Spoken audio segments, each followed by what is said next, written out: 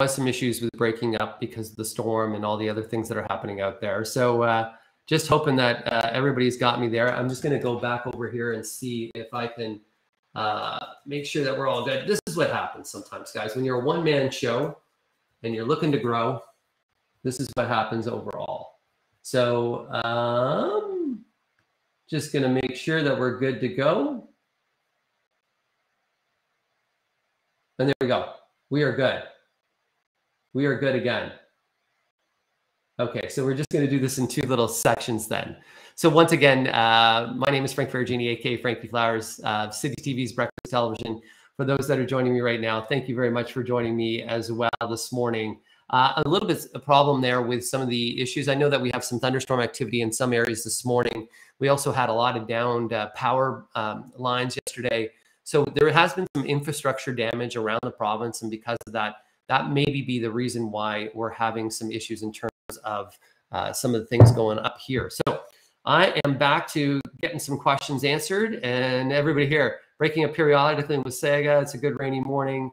There we go. So good morning. I've been trying crop rotation with my garden, but I found some years the pepper, squash, etc. doesn't give as good yields as I have sunnier spots than others for my plots. Would you suggest continuing a crop rotation?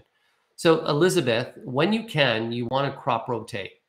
But if your sunniest spots are in areas, sun is the most important thing. Crop rotation is going to minimize disease and or insects. If you didn't have more so disease. So if you had a disease last year in that area, that sunny spot where your squash did well, I would avoid planting in that sunny spot. And maybe going and rotating for that year. But if you had no disease and no issues, I would always plant squash, tomatoes, peppers in the sunniest spot as possible. Squash, tomatoes, peppers, they need light units and heat units. The more light units they get, the more sunlight they get, the more heat they get, the better the yield. It is as simple as that. That's exactly what you need. Okay, now we got another little comment and or question.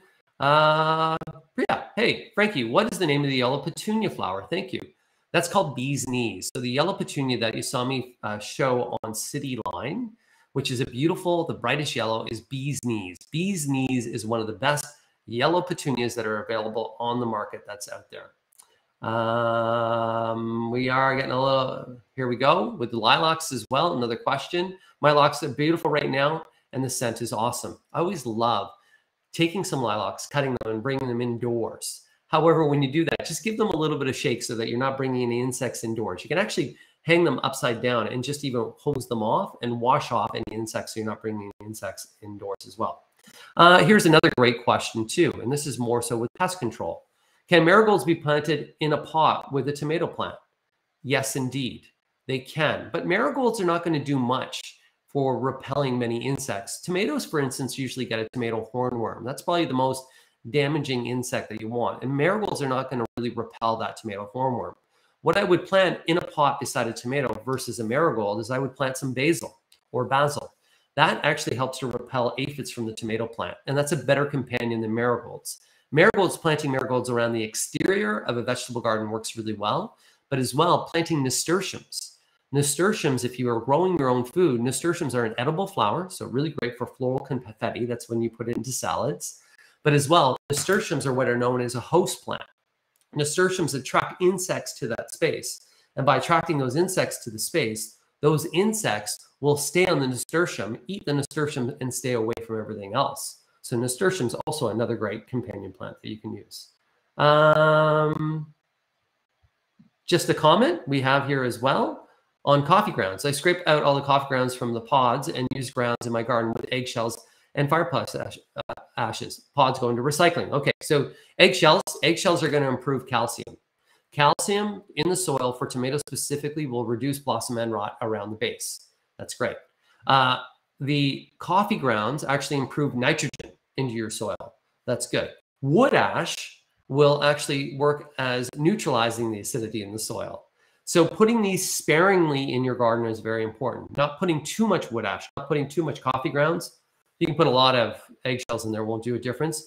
But just use the wood ash and the coffee grounds sparingly, because sometimes you can actually put too much nitrogen in the soil, acidifying the soil too much. But even mixing all those together into a compost and making a compost from them is so, so great. Here we go with another one. Where is the best area for roses? I would like to try one. I have before, but I didn't live long. New gardener here. So there are several different varieties of roses, right? There's hybrid teas, grandiflora, floribundas. There's shrub roses, Canadian Explorer Series roses, Griffin Buck roses. There's actually the new North 44 Parallel, the ones from Vineland, which are great roses too. So first off, what type of rose do you want? Roses will always do best in your sunniest space, so they need sunshine. If they're sheltered from wind, that is good, but good airflow, not in a packed garden because you're going to get more disease. If you're using any grafted roses, so a hybrid rose, a grandiflora, and a floribunda are all grafted roses, and those graft points need to be held up and protected. If you want a really easy rose, look for a knockout rose or a Griffin Buck rose. Knockout rose is super easy. It's not a big bloom, but those are super easy for you. That can work out really well. Here we go. We got another good morning, Frankie. I have weeds that look like stars. Any ideas of what they are and how to get rid of them? This is for Georgia Pike. So if they are like a little weed that has a little white flower, those guys, they're just best to hand removal. A reminder with hand removing them is putting them immediately in a bag or in even a pot, not a pot, but more of a bucket. Because if you're actually hand removing them and shaking those weeds, you're actually broadcasting more seed. So anytime that we're removing any flowering weeds, we actually want to make sure that we're removing them before they go to seed, so early on, and then we're putting them immediately into a bag and or some sort of container that can contain those weed seeds that are out there. After removing them, you can use a wood mulch to really help them with the mulch that happens. As well, straw mulch is super important. That straw mulch is something that you can use. You can actually buy straw mulch that you can use on your vegetable gardens to cut down on weeds in your vegetable gardens. You will be weeding more in the month of May and the month of June until those gardens fill out. Once the gardens fill out and take up all that void space, there won't be areas for weeds to grow. So in the beginning, we always have a little bit extra weeding that happens out there. Here we go with another question. And good morning to everybody. Hey, Frankie, how are you feeling since you have been in close contact with people? Thanks, Matthew. Yes, last week I was close contact with someone, and with that, for the remainder of the week, I was working from home just to be safe, and I feel absolutely fine. I've been testing negative. I am, of course, triple vaxxed. I've already had COVID as well. But Matthew, thank you for asking. I feel fine, and I will be back to work on Tuesday, back in studio with BT on Tuesday. I'm so sad that I missed the Niagara show as well. Cheryl Lynn King, Frankie, what should I use as a top dressing that is good quality and not full of twigs? There's so many different top dressings that you can use out there. If you're looking to really thicken your lawn, I really like Scott's 911 lawn response. That thing, like I can show you my back lawn and my front lawn at the home that I moved to. This is only my second growing season in this home. My lawn is thick. My lawn is full. I did hand removal of weeds. I used the 911 a couple times during the season. And my lawn, and then I fertilized. My lawn is bang on, bang on. There's many different other products that are out there. That's what I used with great success. And I'm telling you, man, they were great. So is there good top dressing? Yes. The key is if you're trying to find a soil, if you're buying bulk soil and you don't want twigs, sticks, and stones in that soil, you're looking for a soil that's screened and shredded. So when you call up your bulk soil supplier, hi, I'm looking to top dress my lawn. Ask if the soil has been screened and shredded. That means it's gone through a filter and a shredder. Look at this, my camera, showing how messy my desk is today. Don't look, it is messy. There's a lot of stuff that's here. This camera sometimes has a mind of its own. So we're just gonna go in there and I'm gonna lock it again, boom. Look at that, it wasn't supposed to do that. It's me by holding my hand up. It actually shows it to go and do these different things. It's got a mind of its own. So ask for screened and shredded soil when you're purchasing soil. We got another question here as well. Good morning from Oakville. Love Oakville. A couple good restaurants in Oakville. Coochie, really good. As well as there's the one Plank. I like that restaurant down there. My hostas have taken off because of this warm weather. Everything did. We're going to start to see insect populations go too. I noticed yesterday something is eating them already. What can I do? Also, you're breaking up a bit here too. So it just seems like the stream quality that's here today is what we got going on. If something's eating your hostas, is generally slugs.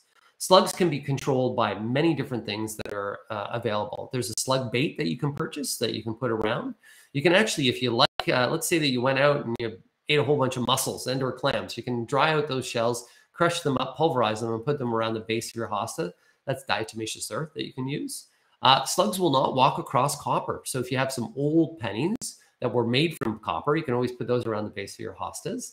You can also take a container, like a shallow container, like a Tupperware container, or even a margarine container that's empty, sink it to ground level, put a little bit of beer, and you'll find the slugs will go in there. And the key is to reduce slug populations is do not water your gardens at night. By watering your gardens at night, they're going to be warm, they're going to be wet. And by being warm and wet at night, that's when you're going to see an increase of slugs, because that's what they like in terms of the population.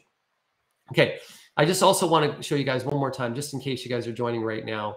I just want to show you that one resource too, just a little bit about out there, because now that insects, and we just talked about slugs that are there, now that insects are starting to go into your hostas and into your vegetable plants and things like that, we want to make sure that you're nice and safe. So you can go on to the Government of Canada's website. This is something that's put out there by Health Canada.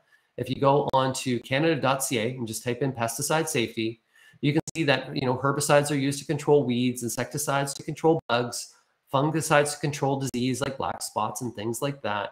You can take a look at all the different regulatory requirements that all these products that have out there before even authorized for use. There's concerns about the environment that go through, and they're registered products. And we want you only to use registered products that are out there. So if you are purchasing and or buying things that are all on, I really encourage you. Oh, I got to share that link again. Let me share that link again, because I don't think I shared it. I was just talking about it. Here we go. I'm just going to share that again. So this is the website again. It's pesticide safety, Government of Canada. So you just go to canada.ca, type in pesticide safety. You can learn a lot of the different products that are available for you to use on your property. And if you're questioning whether a product is registered and or not, you can go onto that website, and that website will help you out as well. Because sometimes people are buying products online right now, and those products that are being purchased online are not coming from Canada. They're coming from other areas, and they can cause and pose a threat, not only to you, not only to your family, not only to your pets, not only to your neighbor's family and or pets, but the environment at large. So as we garden, we want to garden and we want to grow great things, but at the same time, we do want to be very, very, very safe. I like this too. Here we go. I got another one. Maria, morning, Frank. Please check your messages. I need your advance. Thank you in advance. I wonder what that means. We'll figure that out. I love it. I love just to show everybody everything. A question from Grimsby. Can marigolds be planted in a pot with a tomato plant? We already answered that one. I think I just slid down here a bit. I'm just going to go and take a look at another question that we have as well. Yes, you've been breaking up. I missed what you had to say about aphids. They seem to be abundant this year. So aphids, if we're looking to control aphids, in aphid populations, because we got warm fairly quickly, first thing we can do is we're walking around our property. If we see ants on a plant, and it's not a peony, because ants actually go on peonies naturally, but if we see ants on any plants, generally when you see an ant, you'll see an aphid. And those aphids will be eating and sucking away. And the reason why the ant's there is that really the substance they leave in behind is like a honeydew that the ant really likes to enjoy to eat. First thing we can do is if we see them is we can just go and use a high pressure wash hose, and we can actually spray them off.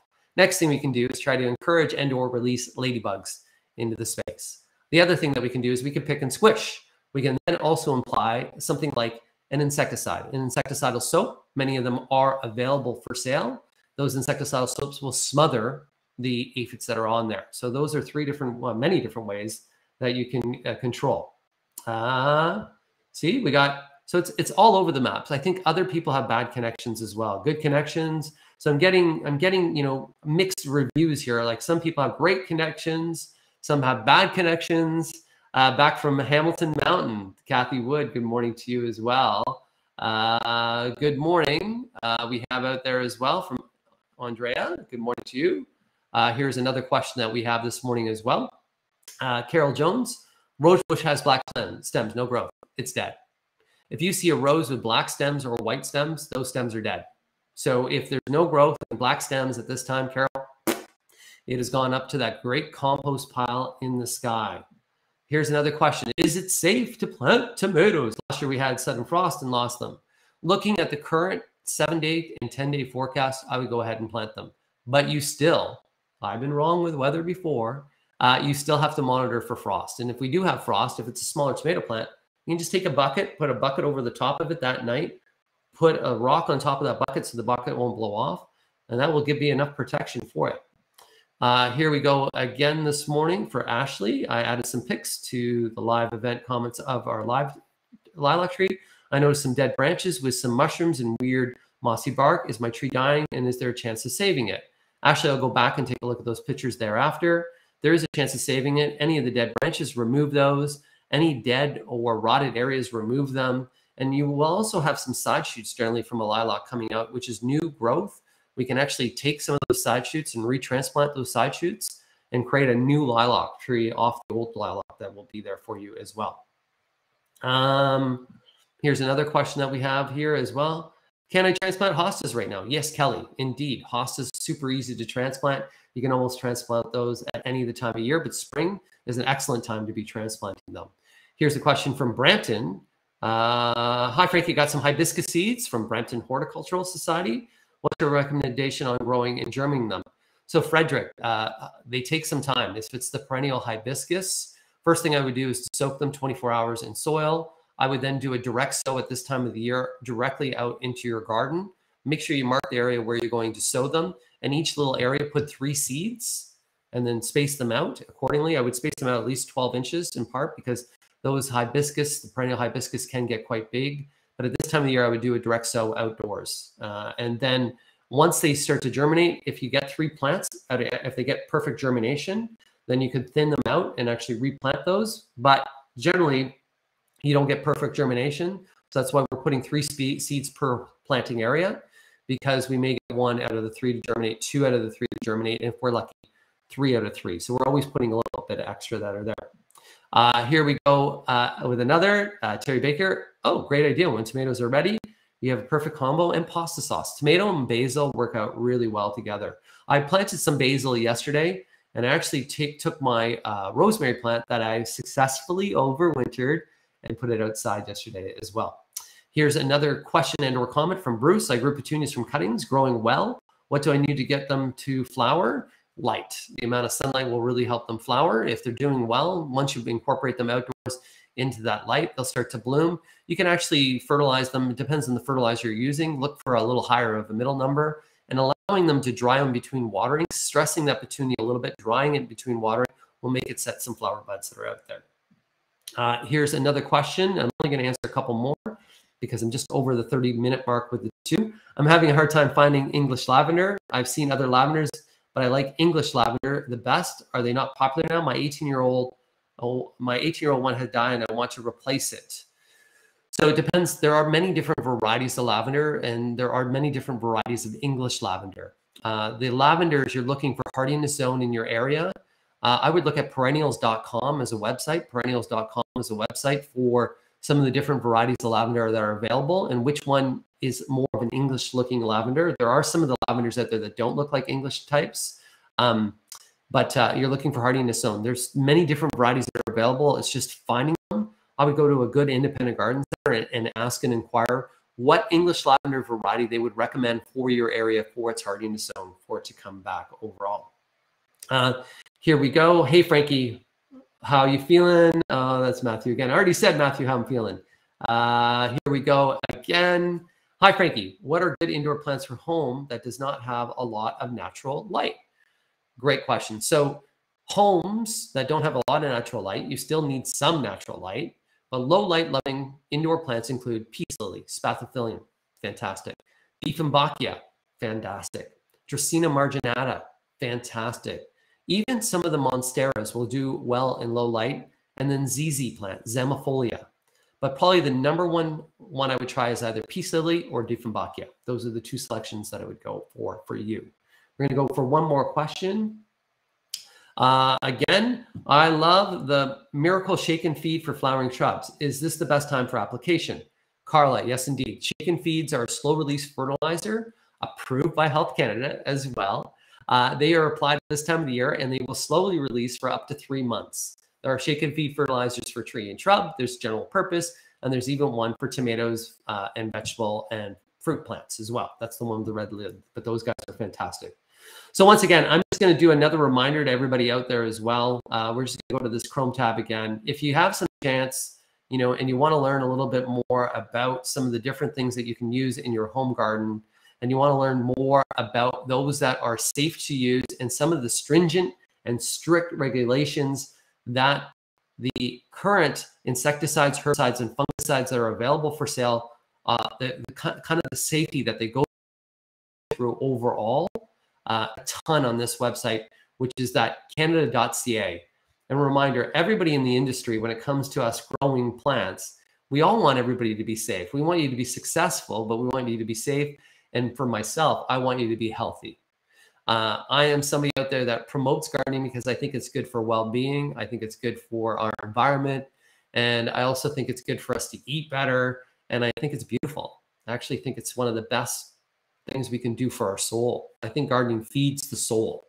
And that's why I love to promote gardening. And that's why I'm here each and every Sunday, 9 to 9:30. Sorry for some of the technical difficulties for today. We did our best. Sometimes what we have to do is make lemonade out of lemons. And I hope that's what we did for you today. And a reminder, gardening is always better than therapy. And the reason why, I joke about this. Of course, if you're not feeling good, go see a therapist.